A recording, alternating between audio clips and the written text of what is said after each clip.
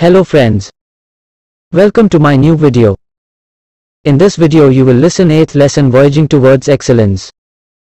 This is an inspirational lesson. Listen and learn from the lesson. In comment section tell me how I can help you to improve your English. Thank you. I had a very simple upbringing.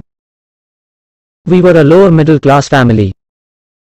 Our 300 square feet house did not even have basic amenities such as a fan, a refrigerator, a geyser, a dining table or a gas stove. Leave alone an air conditioner or a car.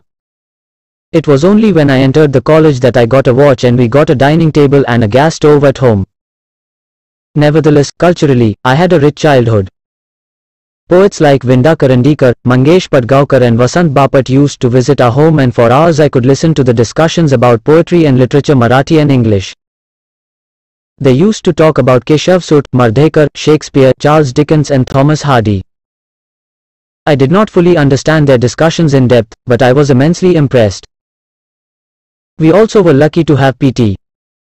Kumar Gandharv, Part. Bhimsen Joshi and P.T. Jasraj visit our place and talk about Indian music till late night or sometimes dawn. This is how and why I developed my interest in literature and music during my school days. I did not and even today don't understand the grammar of music, but I began to love it tremendously since then. Most of the times, the topics of discussion at our home were about music, literature, paintings, sculptures etc. I could listen to the discussions about Van Gogh, Mozart and Michelangelo etc. It was because of such a milieu around me that I had a firm belief, which I still hold, that all arts are equally, if not more, important in our lives than science or technology. I had learned from my childhood that money does not mean everything in life. It is necessary, but if at all there is something which enriches our lives and puts meaning to our existence, it is the arts, music and literature. This is not to say that I did not like science or mathematics. In fact, I loved these subjects. However, I did not study them only for scoring maximum marks in the examinations. I used to study these subjects, or any subject for that matter, for its inherent beauty. I found Newton's law of motion beautiful and Pythagorean theorem elegant. I loved solving problems of physics and mathematics of the 9th standard when I was in the 7th, not to show off, but just because I used to get involved in solving them. I used to love problem solving and used to enjoy finding out the most elegant method of solving them. Obviously, these problems were not a part of the curriculum, but I enjoyed the whole process. This attitude of looking beyond marks or examinations and to seek joy in solving any challenging problem helped me to develop a problem-solving attitude, which came handy when I appeared for my IIT entrance, because this exam is completely based on your problem-solving ability and the ability to think not only logically but quickly and rapidly. I scored 100% marks in mathematics in almost all the examinations that I appeared for from my first standard until IIT, barring only a few times. I stood 16th in the HSC board. At that time, this examination was for the whole of Maharashtra, including Nagpur, and I stood first in the university in all subjects put together. Those days, you could get an admission into IIT without the entrance test, if you had secured the first rank in the university.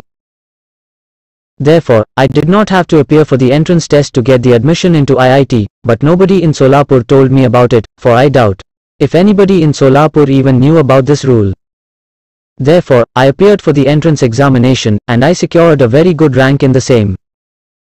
I was quite happy getting into IIT, but my joy was short-lived. At Solapur I had not seen any building which was more than 3-storied. Mumbai, however, was full of skyscrapers. At IIT, most of the students and professors used to converse in English, whereas my English was very poor. I had my entire education in Marathi. My spoken English was quite pathetic. Not only did I have a very weak vocabulary, but my pronunciation also was terrible, and my construction of English sentences very awkward to say the least. Due to all this, I was feeling quite lonely and terrified in Mumbai in general and IIT in particular. I had developed an inferiority complex and wanted to run away from IIT and even Mumbai. One day, I was sitting at my mess table in the hostel sipping tea when a senior guy came and sat on the chair adjacent to me. He was a convent-educated guy with fairly sophisticated English, at least spoken or colloquial English. He was a bit arrogant and wanted to pull my leg. He tried to engage in some conversation with me and started pointing out errors in just about every sentence or everything that I said. After about 5 minutes he walked away after insulting me. I felt extremely humiliated and upset. As it is, I was feeling quite depressed and diffident, and this incident was the last straw.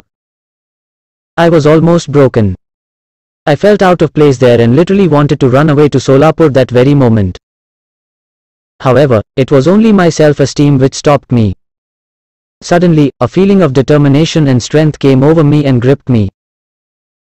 Despite hailing from Solapur, if I could be a rank holder in the school, college and IIT with many awards in mathematics, there must be something right with me. Why should I give up? And that too for a silly and small thing like English? I was not to give up anymore, and I was determined to fight back. As I climbed the stairs of my hostel room, my plan was ready in my mind.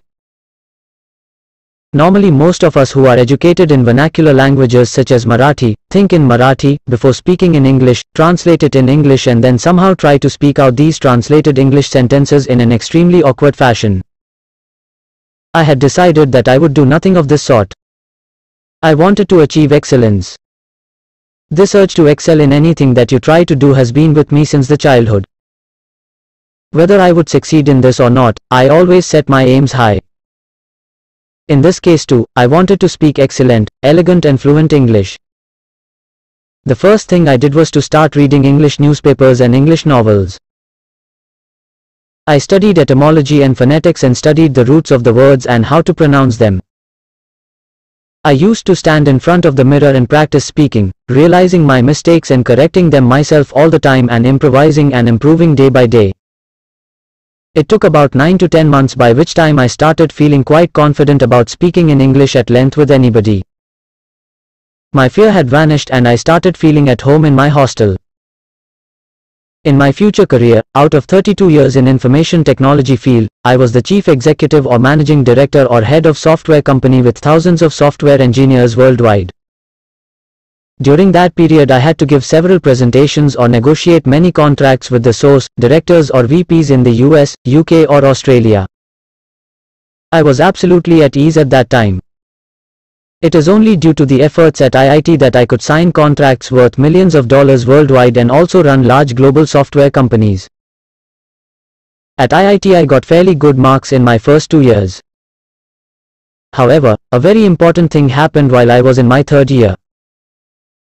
I came in contact with about 15 to 20 extremely brilliant students, researchers, professors from IIT, TIFR and BARC. They included top-ranking students from IIT, visiting professors in American universities, and very renowned mathematicians in the world and so on. I was instantaneously attracted to this group.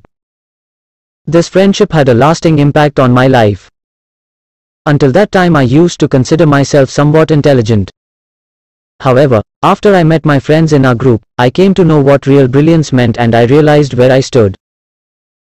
I was actually also very lucky that I came in contact with great people on the global scale early in my life. Later in my life, when Mr. Narayan Murthy left Patni to start Infosys, I started heading Patni's software division, occupying the same chair. My head office was in Cambridge, Massachusetts, USA, very near Boston. It was in fact the adjacent building to MIT in America. I had to visit the US every few months in those days. I used to visit MIT during lunchtime to meet my friends. There, one could see a couple of Nobel laureates at the dining table. If you walked for an hour from there, you could reach Harvard Square near Harvard University. I used to visit both of these universities and could talk to a number of Nobel laureates. During these years I traveled a lot to US, Europe, Japan and Australia and could meet a number of great thinkers and management gurus such as Alvin Toffler, Peter Drucker, C.K. Prahlad, Tom Peters or great technologists such as Vincent Cerf, who designed TCP/IP, which is the basic protocol of Internet. All these discussions with these greats broadened my horizon and my aims and worldview became global. It taught me humility and made me realize that I had to achieve a lot in life. The lesson in humility and hard work as well as passion for excellence was going to play a very important and vital role in my life. Coming back to my groups in IIT, my friends were not only more intelligent than me, but they were very well read. They had interest in all the subjects like science, technology, sociology, psychology, economics, philosophy, anthropology, archaeology, political science etc. Our group was interested in all of these branches apart from all the fine arts such as music, literature, painting. In short, our group was interested in almost anything under the sun and which concerned human life and existence. I was immediately attracted to the group and developed immense and deep interest in all these branches of knowledge. None of these subjects were part of our curriculum at IIT, but again, I never studied for scoring marks in any examination. Here was a sea of knowledge in front of me which I thought was necessary to pass the examination of life, which was far more important than just passing IIT examination. It is very difficult to become a master or an expert in all these subjects, but it was very important for me to understand at least the basic principles of most of these subjects. Any of us could easily top the GRE examination and migrate to the US. However, that thought never even touched our minds. To understand the world and how it works and serving India and her people was far more important to us. Therefore, I plunged into all these branches of knowledge. It was a period of renaissance for me. We used to discuss about relativity, Big Bang, aesthetics, literature, philosophy, economics and many other subjects every day until late into the nights. My cupboard was full of books on a variety of topics. It is only because of the human curiosity that we have been able to make such a great progress in science and technology and social sciences. I have a number of limitations, but one thing I am proud of is the curiosity, humility and humanity, i.e., concern for our fellow human beings. I learned these values during my IIT days. I also became a firm believer in rationalism and equality for all the castes, creeds, races, genders and religions. I started treating nature as God and humanity as religion. I passed from IIT, joined a nonviolent social movement for tribals with Sarvodaya, participated in a peaceful satyagraha, went to jail for 10 days, came back to Mumbai, was jobless for a while, worked for hours. 125 per month to supervise workers at the night shift in a mechanical workshop, changed 13 houses in Mumbai and finally settled on information technology as my career. I spent 32 years in information technology, out of which I was a chief executive officer or MD or the software head for 23 years for large global multinational software companies with thousands of software professionals worldwide and 6 offices in the US, 3 in Europe, 1 in Japan and 1 in Australia. I had to travel all over the globe around 150 times for business. During this period, I had also written 4 books with 500 to 700 pages each on information technology published by Tata McGraw-Hill and then translated into Chinese for global distribution. I learnt a lot of things when I was running these large companies. The first one was the importance of teamwork. In today's world, nothing is possible without teamwork. You cannot be successful if you are a loner and an egoistic person. Secondly, you need to lead from the front by setting a good example in front of your staff. Third was that you need to treat your subordinates and your colleagues as friends. In my career, I made a few mistakes, but learnt a lot about motivation, being a good listener, target setting and the art of delegation, which forms such an important part of today's management. After working for all these software companies for so many years, I wanted to return to my first love, i.e. to read and write on various subjects concerning human life and existence. Therefore, I gave up 2 offers of around Rs310,000 INR per annum to become a writer. This is how my second innings avenue up 2 offers of around INR per annum to become a writer. This is how my second innings I gave up 2 offers of around Rs310,000 INR per annum to become a writer. This is how my second innings as a writer in Marathi began. After this, I have written about 34 books in Marathi. Most of them have become bestsellers with tens of thousands of copies sold for each. However, it is not the sales or the money that is important to me as much as the fact that these books have brought about very good changes in the lives of thousands of readers. After reading my autobiography, Musafir, and a book on psychology, hundreds have come out of depression and more than a dozen have given up thoughts of committing suicide and decided to start all afresh. There are hundreds who tell me that they understood the theory of relativity or Big Bang after reading my book on science, Kimayagar. My book, Boardroom, on management has created at least 20 successful entrepreneurs.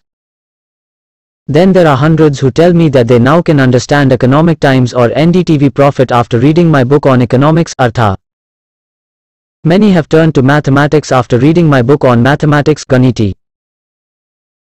The same is true about my books on Indian music, Nadwade, English literature, Zapoza, painting, canvas, Western films, Limelight, and Western music, Symphony, or books such as Genius, Series, Rekta, or Vitamins, or Anartha. It is these reactions of thousands of readers and the feeling that I am touching the hearts of thousands, if not lakhs, of my readers that keeps me going. Why am I telling you my story? When I look back, there are a number of lessons and values that I cherish and keep learning about even today.